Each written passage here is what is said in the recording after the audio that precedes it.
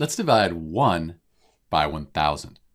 First off, let's consider this as a fraction because 1 divided by 1,000, that's the same as 1 over 1,000. And we could also divide this on our calculator. We could have 1 divided by 1,000. So we have 1 divided by 1,000. That equals the decimal 0.001.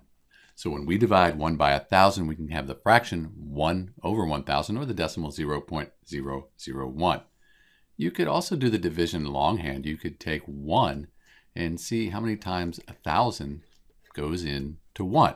It doesn't go into 1. Let's call this 10, put a 0 with a decimal point. It doesn't go into 10, so we'll call it 100 and put a 0 after the decimal point.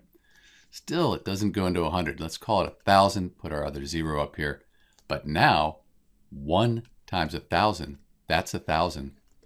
We subtract, no remainder. So 1 divided by 1,000 is the decimal 0.001, or the fraction 1 over 1,000. This is Dr. B, and thanks for watching.